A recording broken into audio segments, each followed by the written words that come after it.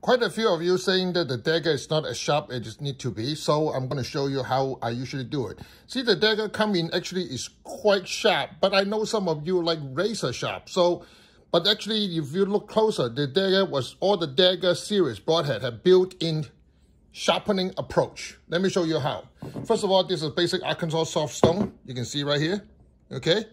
And put a little bit of water. I mean, some people like oil, or somebody even with detergent. I just like see this edge, you still have the original marking on it. What you do, see that's this round edge? You just force your finger on it. See that now it's totally flat. Just push on it like that. Now, for the people who know how, you can put both fingers on it and then pull back. Now be careful, the other side can be very sharp. Now, just a few strokes like this. You can see that the surface, look at that. See this edges right here? It's already showing. Now what you do is that you put it back, see this edge right here? You make sure the edge is on it and you just pull back. The whole idea is not to take any material, but just hone the edge. See that? The edge now is honed. You can see how sharp that edge is. Ooh.